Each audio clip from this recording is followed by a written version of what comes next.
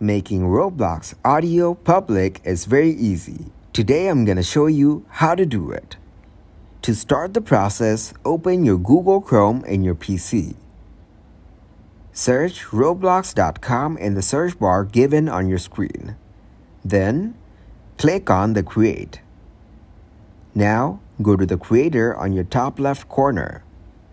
Here, click on the dashboard to continue the process. Click on the development items.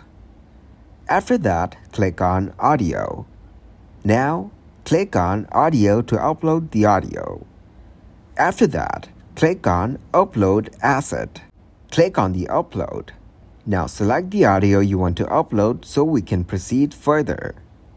After selecting the audio file, click on Open. Enter the desired name for your audio file. You can also add description.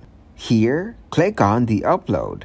Click on the three dots. Now, click on Open Asset Details.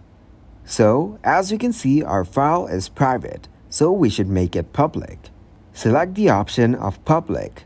Click on the Save Changes.